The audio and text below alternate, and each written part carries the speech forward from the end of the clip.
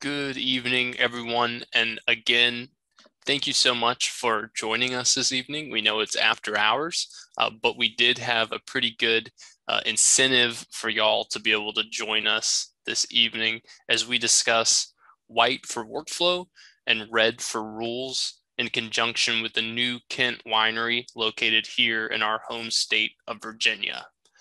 I'm going to go through some quick slides to discuss who we are as a business and as a platform.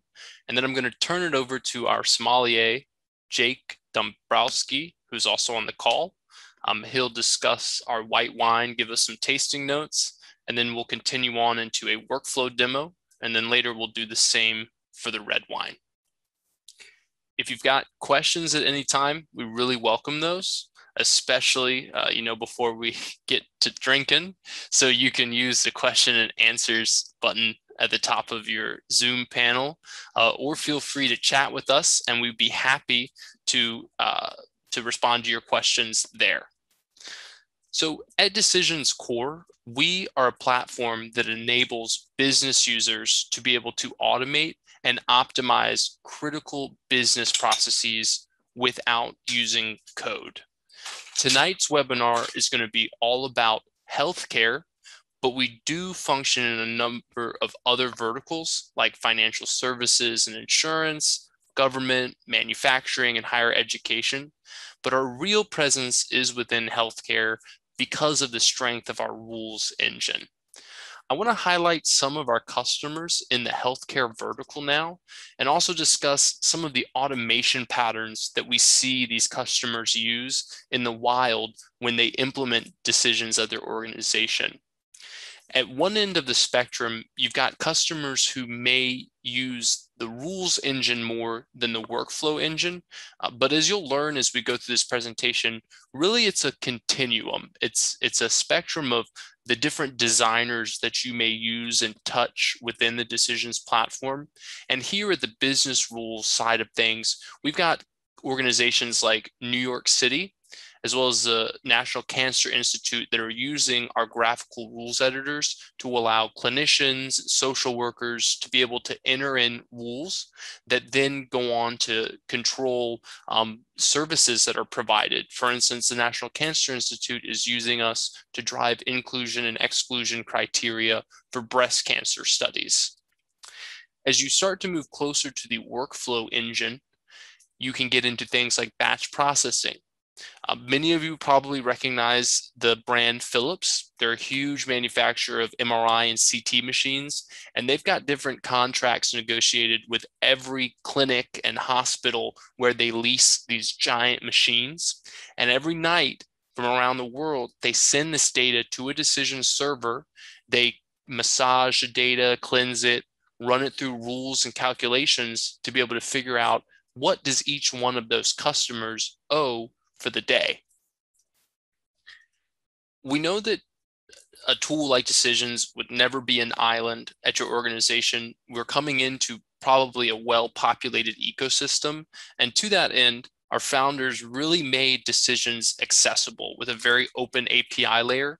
So we can extend and expand on apps that you already have in place. Maybe they're applications that do 80% of what you need, but you need just a tweak to really get that 20% more power. You can think of Decisions as a add-on component like a brain for Microsoft Dynamics, SAP, Salesforce, and other ERP and CRM systems. Along with that, extending and expanding on existing applications, we can also serve as a system integrator and control workflow and orchestrate workflow that crosses application boundaries and may pass from human hands to machines and back, all while maintaining an audit trail. Lastly, we've got pure user workflow, where you're able to create forms, capture documents, and things for signature, for approvals or rejection. And for instance, one of our customers, Clinical Solutions Pharmacy, they're doing this for pharmacy orders from the different clients that they serve.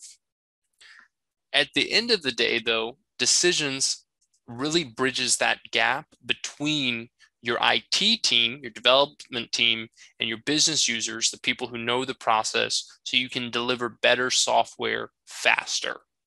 Just to give you an idea, we have one customer on the West Coast, NG Impact. They went from an 8-week development cycle to a 2-day dev cycle by putting both trained business users on decisions and their dev team in the same room. By eliminating the need for the dev team to create rules and workflow, the business users could focus on that while the dev team built out the integrations. It was a pretty awesome story, and we've got actually a couple resources of that on our website. So if you'd like more information, do feel free to check it out there. In terms of our architecture, we are delivered through the web browser. So any modern web browser, you'll be able to access decisions. We also have a mobile app, and then everything can be accessed via API. Every rule set, and every flow. We require a SQL Server to install, but generally that's just to store the business rules or the flow logic. You can rely on any external system of record that you're currently using and where that data lives. And to that end, we can be HIPAA compliant because you can deploy us on-prem and you can rely on that external system of record. So none of the data has to live within Decision SQL Server. It's a really easy way to comply, not only with HIPAA, but different parts of the CFR. For instance, if you're a manufacturer of medical devices or drugs. In our deployment model, we can be both cloud or on-prem. We can be in Azure, AWS, Google Cloud Platform. And then our licensing is pretty different from most anybody else in our space. We license by the server. So it's unlimited rules, unlimited workflow, unlimited users, unlimited transactions. You have one budget line item every year, and you can automate as much as you like. I call this colloquially our all-you-can-automate model. Now, Tim is going to get into some of these tools later on, so I'm not going to spend too much time showing them. But with Decision's graphical designers, you're able to build every part of an application layer, from your data layer to the business logic and rules layer, up through your workflow and any humans that might need to be involved in a process, all the way to the components that you expose for end users to see, like forms, dashboards, reports, task lists, key performance indicator tiles, etc. We come with a long list of external integrations. We also support single sign-on and pretty much can connect to any major database vendor. We also can expose these different items that you build through various web service. We typically rely on REST, but we can also use SOAP, XML, JSON, and others. Lastly, no code does not mean lightweight.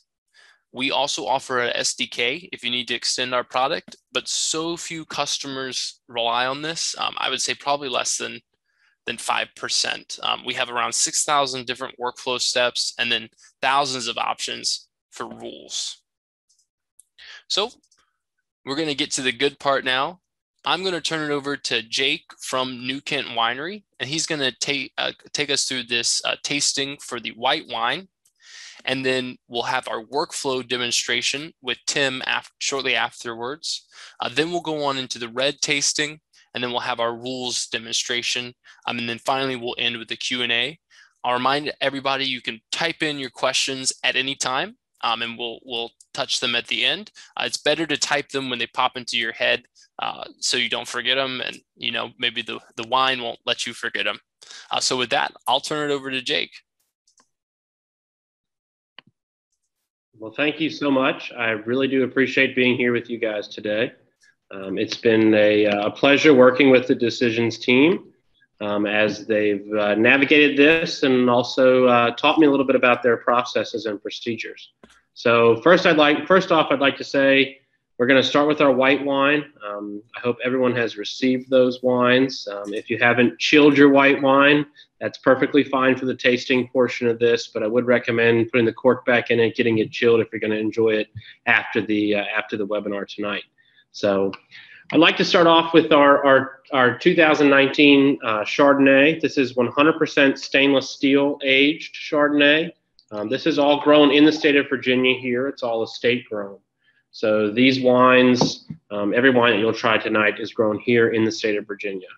I know that not everyone maybe have their bottle open yet, so I'll go a little bit slower when it comes to this first wine. But our Chardonnay, we forced this into a stainless steel style to kind of avoid a little bit of the heavier buttery tannins. You're going to get a nice kind of floral, a really tropical nose. Being close to the Virginia Beach region and the coast of Virginia, we see a lot of customers who like that beach style. So a little bit of a lighter wine. It's meant to be enjoyed with a little bit of crisp flavor. Pairs very well with seafoods as well. So feel free to go ahead and take a sip of that wine.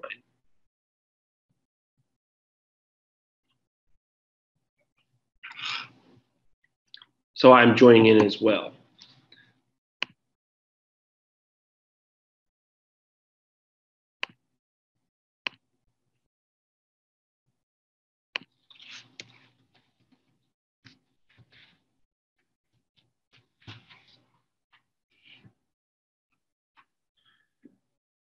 So you'll taste a little bit more of those pineapple flavors on this wine, a little more of those tropical flavors. I call them like a citrus, a lemon, a lime, really the important thing. And please, if you guys have any questions, feel free to ask them in the Q&A. That always helps me out in these sessions. And it's become more, I've become more accustomed to these over the course of the past year or so.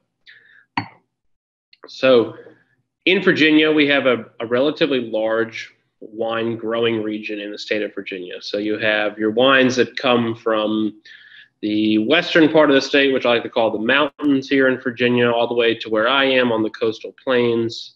And everyone grows relatively the same varieties of grapes, but we all grow a different style and make a different style of wine. So it really adds to the ambiance of the wines. I like to say in Virginia, you can try wines from all different regions that are the same wine, and they will be completely different. And I only speak a lot about Virginia because most of our customers for this webinar I know are outside of the state, other than just the Decisions team. So it's nice to see that others are interested not only in the Decisions product, but also in a product from the state of Virginia.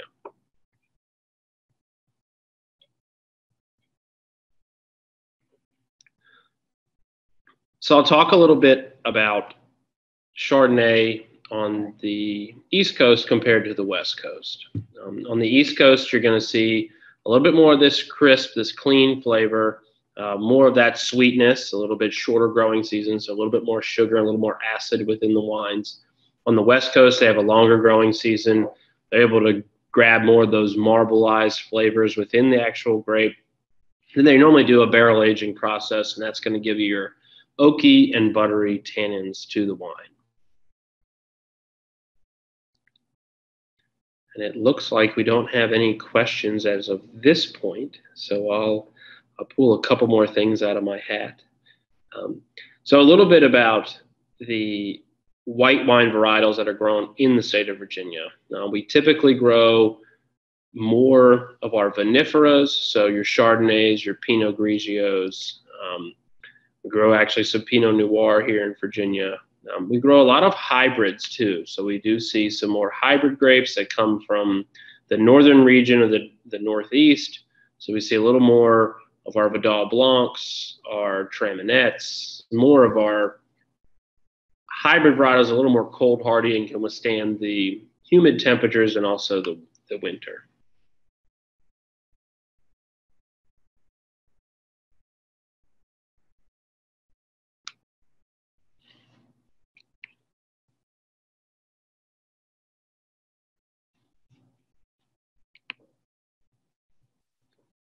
All right, so I think for that, I think now I'm ready to turn it over to Bracy as we go into the next portion of the webinar. Thanks, Jake. And I, in turn, am going to put us in the very capable hands of Tim, our sales engineer, for our healthcare workflow demonstration. Great, thank you, Bracy. And I also I do want to say the wine is absolutely delicious. As a someone who lives in the state of Georgia and has not tried Virginia wine before, I must say that Chardonnay is absolutely crisp and clear and was just fantastic. So I thank you so much for sharing that with us and explaining about how you grow and what is actually available within Virginia. So that being said, as Bracy mentioned, I'm going to go ahead and dive right in here. And what we see in front of us right now is the back end of the decisions platform. So this is where folks would go to either build, to build those particular elements, those workflows, those rules, the various types of integrations, and even dashboards. So this is where the users would go to actually build that. And what we see in front of us today and what we're going to look through is a demonstration of a workflow that we designed around a fictitious company that is working in the healthcare industry. This company has patients, and they have multiple facilities across the country that these patients have to move between. As we said, this is kind of fictitious, so go ahead and just stay with me. But the idea here is that using the power of the workflow engine with some of the rules back behind it, we're able to have a user go in, submit a request to have one of these patients moved. During that request process, they'll input some information about who the patients are, where they're at, and most importantly, what type of medications that they are on. And during this process, the pharmacists at the facilities that the patients are being sent to have the ability to look over the order that's being sent over, go through it and verify that the information regarding the medications are correct. And you even have the ability to swap them out based on certain aspects of the medication, such as cost saving, or maybe that facility doesn't carry that particular type of medication and has another one that would work just fine. Through that process, then it goes off to the facility who's able to do a check on it, verify that everything's correct, and verify that they have all of those medications in stock, send it back to the pharmacist who signs off on it, and then the patient is transferred. So looking at this today, what we have in front of us is a dashboard that was built in our page designer. So again, everything about decisions and what sets us apart from the competition is that we are a 100% no-code platform. And all of these elements you see in front of us, from these KPI tiles here to this report down here, and even this activity panel or audit trail, are all things that are done visually through drag and drop designers. There is absolutely no code behind this that a user has to create to build what you're going to see today. So to kick this process off, what we're going to do is I'm going to expand my little panel over here where I can see all of the different elements within my system. And I'm going to come up here to my workflow catalog and go ahead and submit a new request.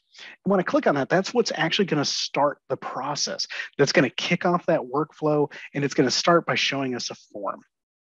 So I'm going to go ahead and click on Submit New Request, and you'll see a form that pops up in front of us here.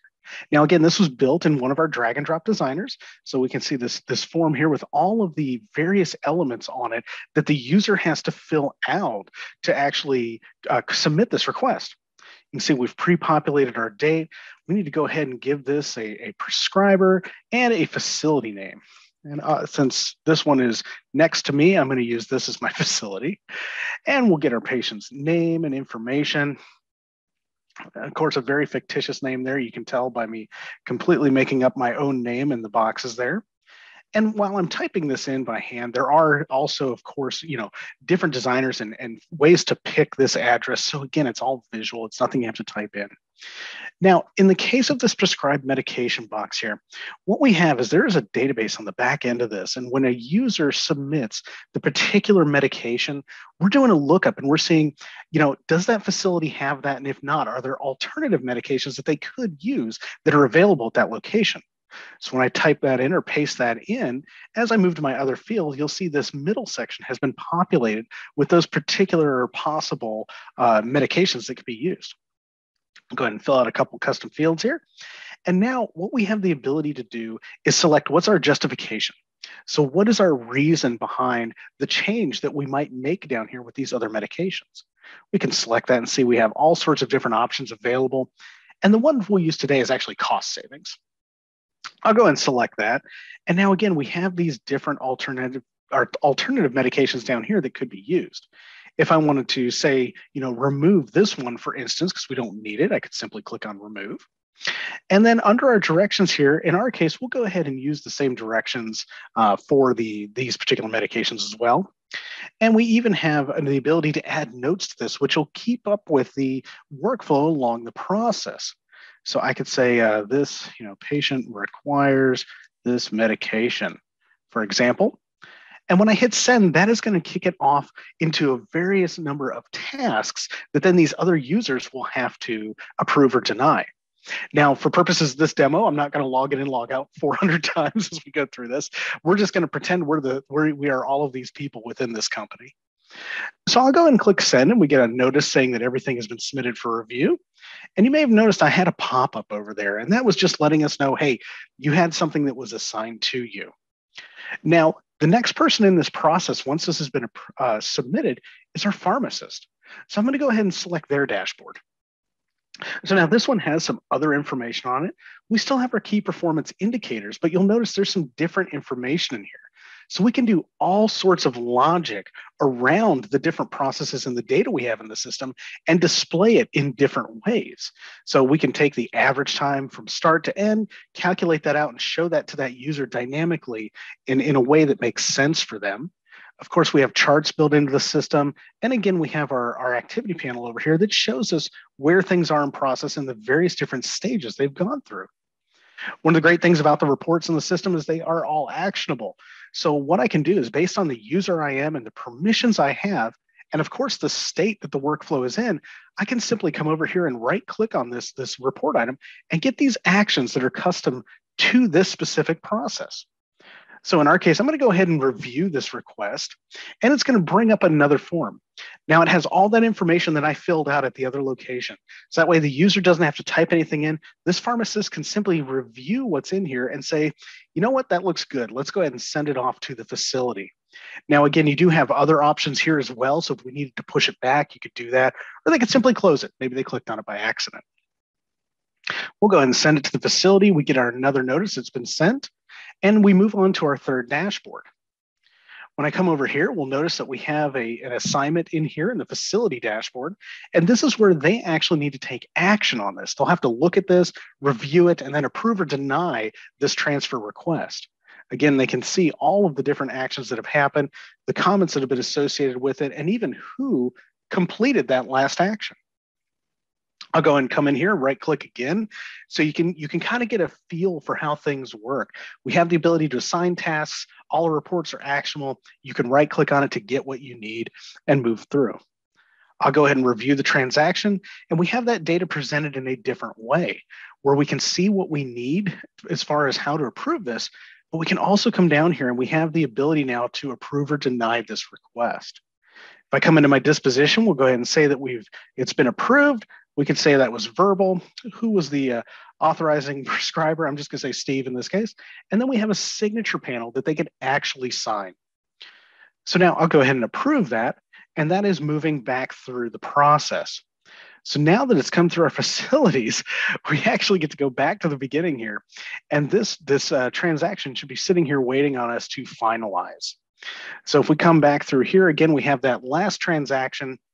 We can come in here, we can see all of the information about it, we can see who actually signed off on it, and all of that data is automatically kept, tracked, and available for reporting. We'll go ahead and say that we've input it, we put it in our other system, we'll complete the transaction, and now there's actually one last thing that has to be done, and that's the pharmacist's final review. So they get this request, they have to look at it one last time and say that everything has been taken care of. We've got this information, we agree to it, it's been put into our system, the request is approved and ready to go. I've reviewed it and I'm done.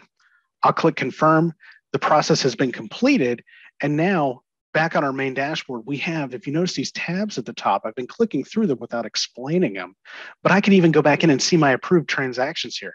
I could see my completed ones, and we could even see the one that I just did right here for Tim, and how, how it progressed through the workflow. Who touched it? When did they touch it? How long did they even have the form open? All of that data is stored automatically and can be reported on.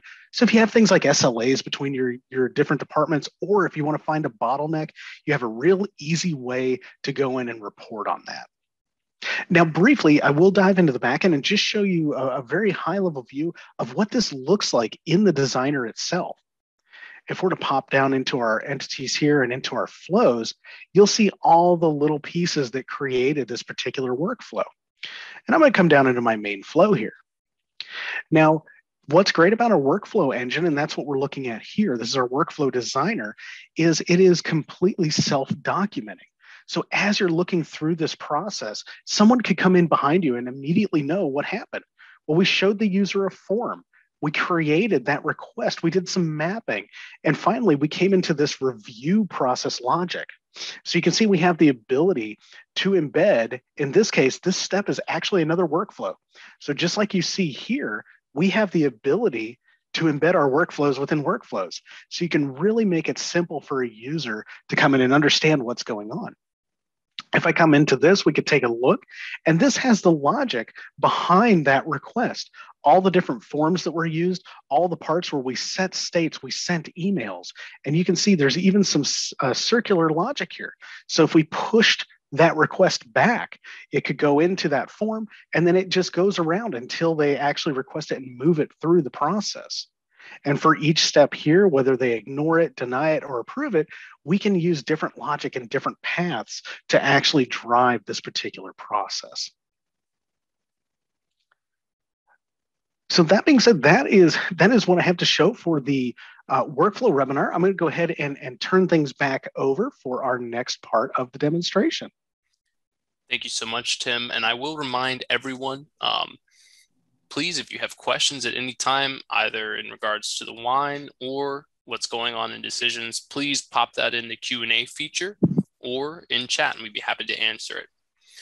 Now we've moved on and we've progressed to the red section of our presentation tonight. So once again, we will have our sommelier, Jake, discuss our Virginia Heritage Fine Red Wine.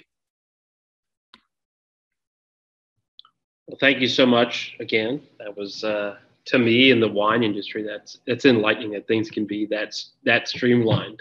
We, on the agriculture side and on the winemaking side, we tend to not be as organized as that. But it's good to know that people can get their prescriptions like they need. So we are going to jump into our Meritage. So our Meritage is our Bordeaux style blend. We grow again all these grapes in the state of Virginia.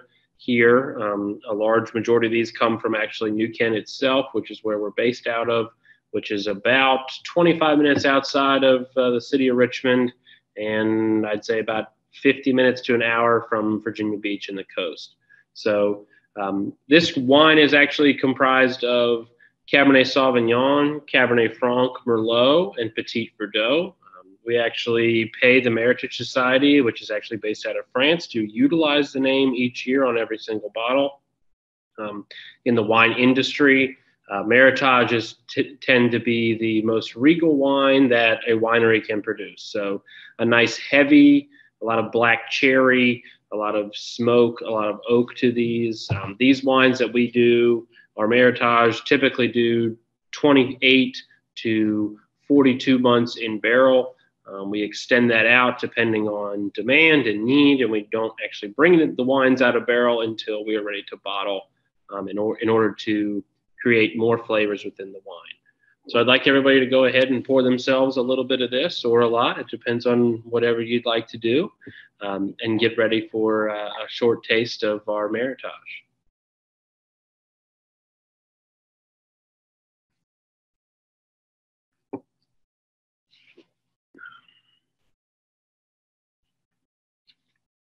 So like I said, you'll taste a lot of that black cherry, a little bit of raspberry as well within the palate.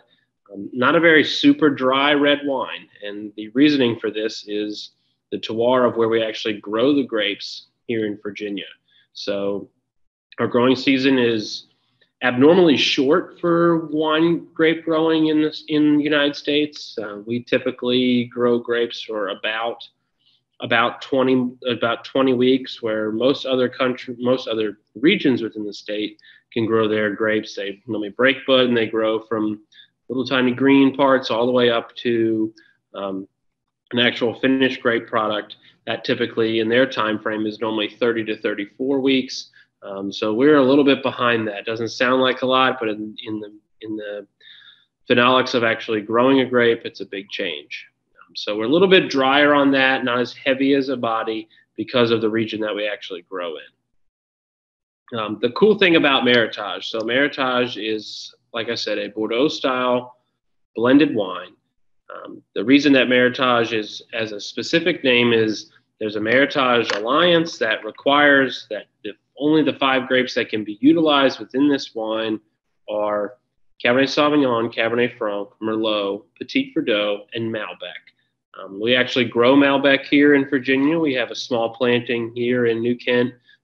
We don't actually have it in this wine, but we hope to have it within our Meritage within the next 2 years. And that will make it actually a full Meritage in the sense of the Meritage Alliance. I really do appreciate everyone signing on, and actually learning about our wines. Please, if you have any questions, please put them in the Q&A, especially about the wines. I'll be here until the end, and I can answer any of those questions that you guys may have. If you would love to come see us, if you're close by, please come and visit us at the winery. We'd love to let you try. We make 11 other wines as well, so please come by and try those. We also have a microbrewery on site as well. So I appreciate everyone's persistence and actually signing on, and really looking forward to seeing what everyone has to say about the wine. So thank you so much, and I'll pass it back over to Bracy. Thank you, Jake. And Tim, we actually have a question in regards to the workflow for the healthcare, for the pharmacy benefits manager. Was everything that you showed within the Decision Studio? And if so, can you show a set of screens outside? Are you able to iframe forms? Are you able to put these forms and dashboards on separate apps and websites so users can interact with them, say, without having to log in? Absolutely. And that's a great question. We do that all the time. It's actually kind of the bread and butter of our product. So any of the forms, the reports, the dashboards, everything you've seen today, I have done within the Decision Studio for purposes of demonstration. However, they can all be brought outside of the platform, so users don't even know they're in the platform. As an example, if we wanted to show this dashboard, just for the sake of argument here, I can actually come in here, and with a quick change of the URL, I can actually turn off all of our branding and styling, and you could simply embed this within your own site, and users wouldn't even necessarily know they're in our product. The same goes for the forms. If you have a workflow with a set of forms in it, this is something I've actually done myself. I was actually a customer of Decisions before I joined the team, and this was something I did before I joined. I had a student portal, and the students would log into it and would access forms and workflow in Decisions, not even knowing they touched the product. They thought they were in ours. They interacted with it that way, and it works very, very well, and can work just depending on how, what you need and what your particular use case is. Yeah, great question. Thank you for that.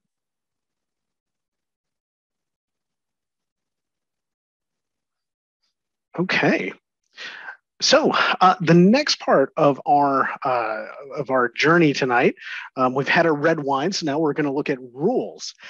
This one, I will say, does not have all the fancy forms and things that the last one did. This was more focused on rules and how they operate within the system, what it looks like, and how we get data in and out.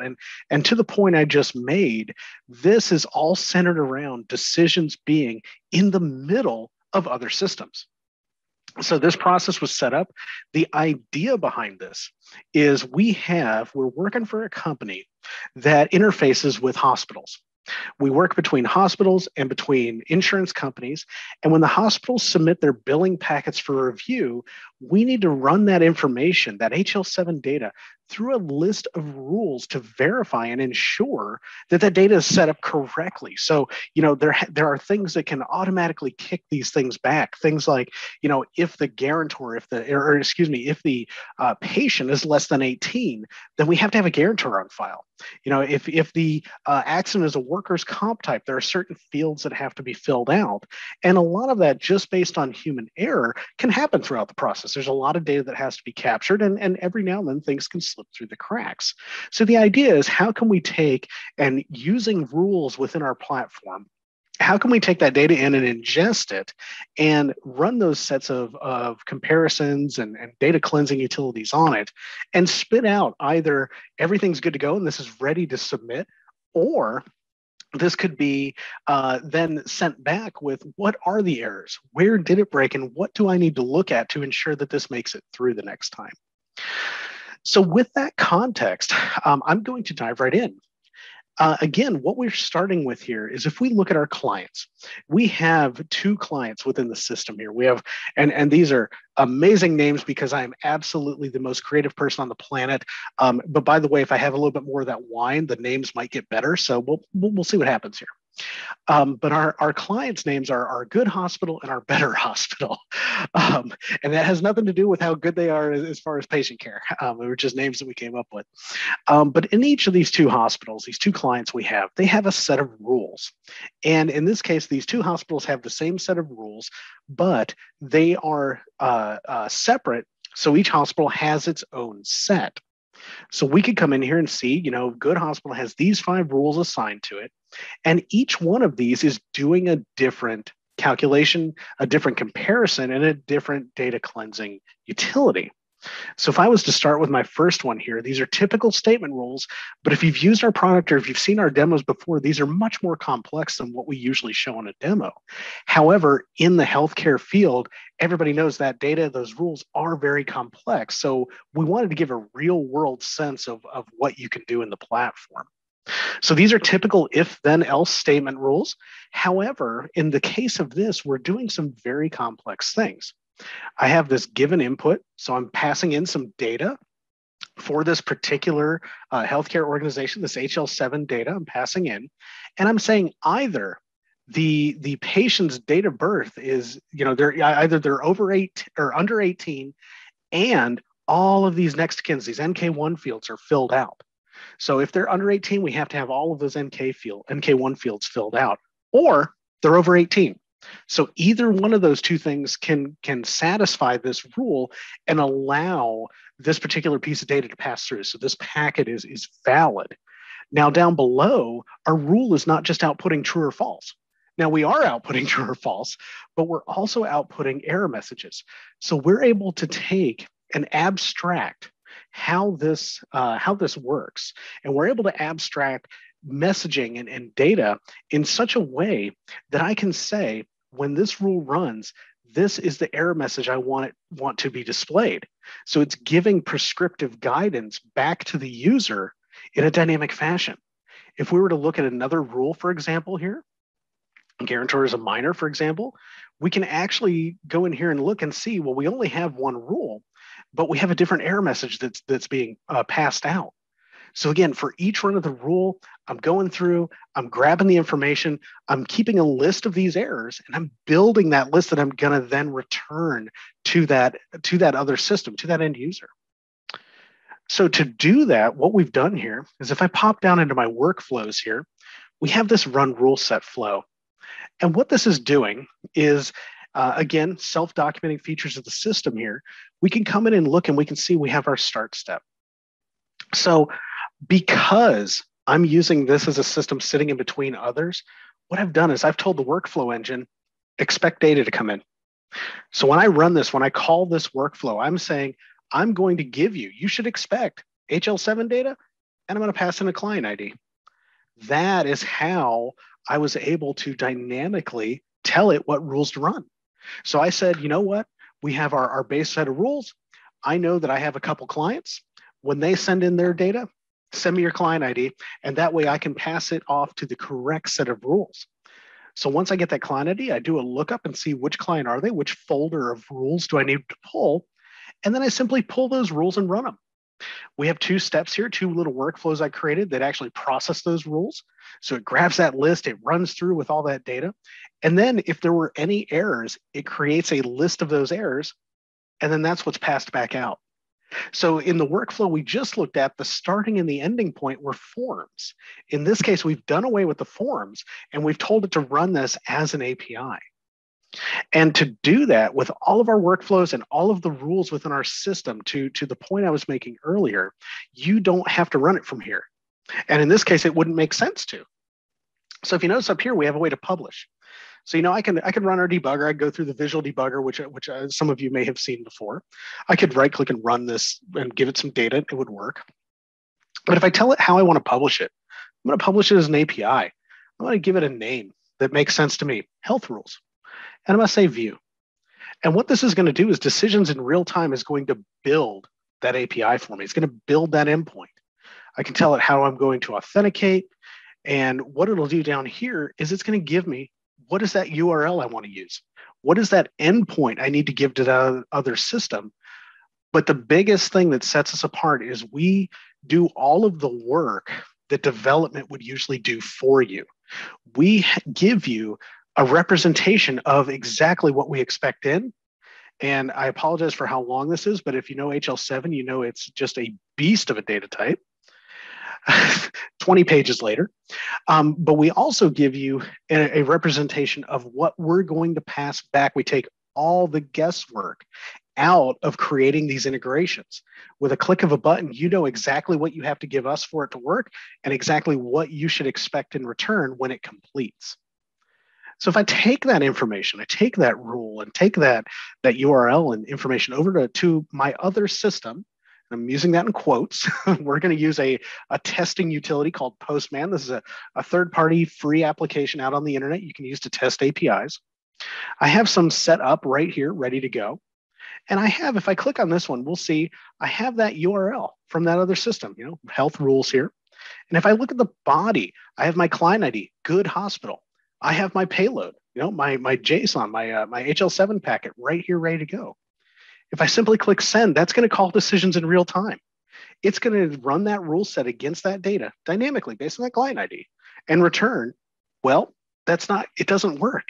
In this case, what it's saying is that patient's under 18, and apparently there's some data missing in that NK1 field. So now at least I know, okay, I may not know exactly what the issue is, but I know where it is. I know what I need to do to solve it. And we've done that all dynamically. If I were to take and change this client ID, for instance, to something that doesn't exist, we'll see that this doesn't actually work. We're able to kick it right out and say, well, that's an invalid client ID. So we don't even process anything. We just stop it right then. We catch them right as soon as it runs. And, we don't have to worry about running things and taking up processing time for things that aren't going to work anyhow. And you might say, well, that's great. That's good. And what do I do when I onboard my new client? I mean, that was a lot of work. Well, what we're able to do is, again, we're a workflow company. We're an automation company. That also means we can automate things internally.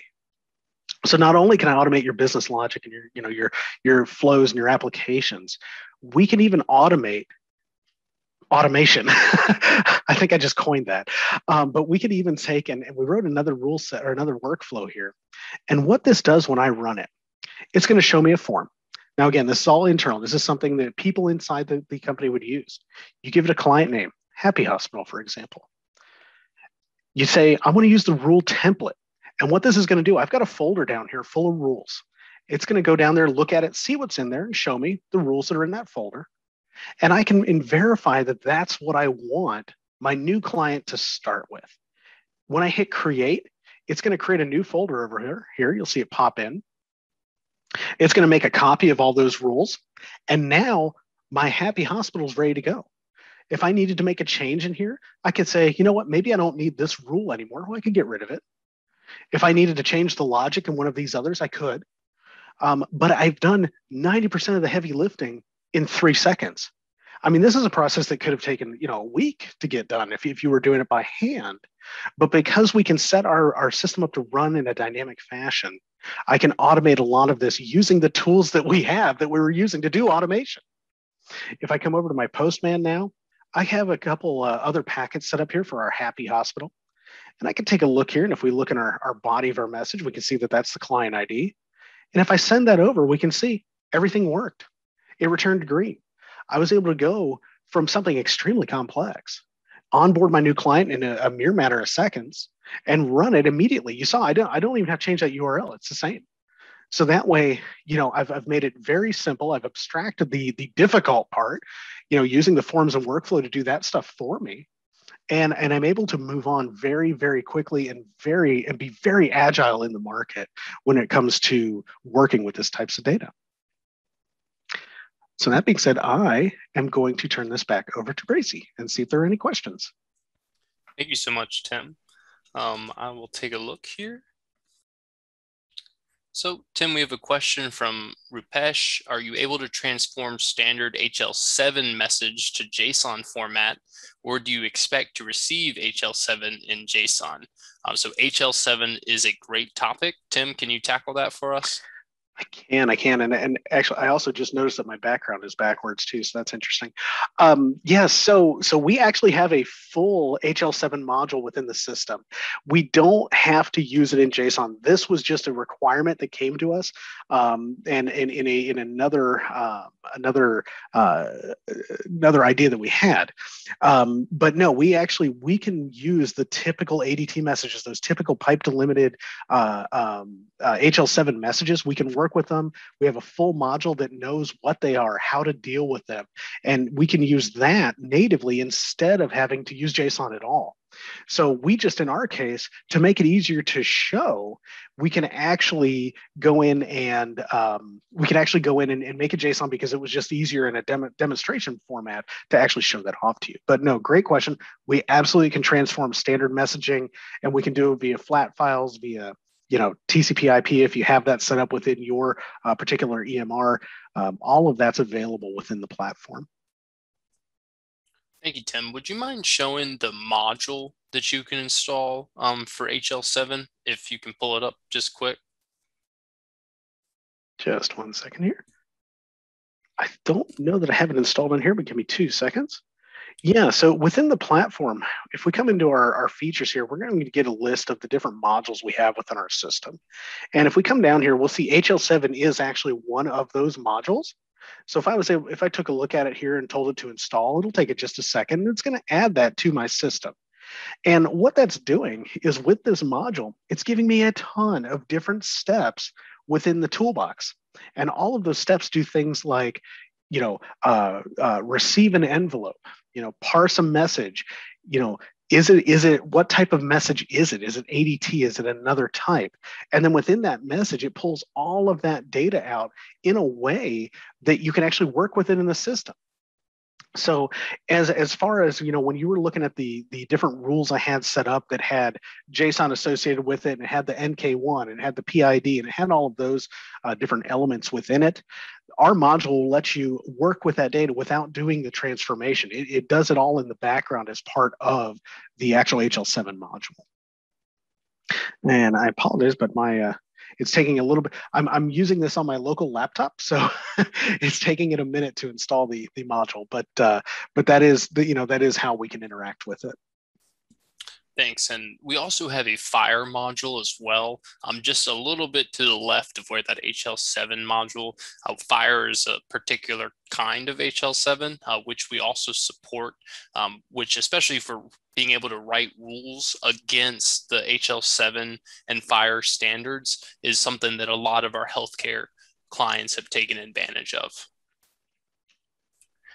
I'll give us just another second for any questions. Of course, Rupesh, you're very welcome. To see if we get anything else coming across the line here. Well, it looks like no. So I want to thank Jake again from New Kent Winery. The wines are absolutely delicious. I was just commenting to my colleagues that I normally don't like red wine. And a lot of people are surprised, because I don't like it. This is my new jam. Yes, I love this. This red wine is extremely smooth. It's delicious. So thank you again. We love working with local Virginian companies. So we'll probably do this again soon. And thanks to everyone, to all of our attendees. We hope you all enjoyed the wine. Please feel free to contact us. Thanks everybody for your time this evening. And hopefully we'll see you again soon.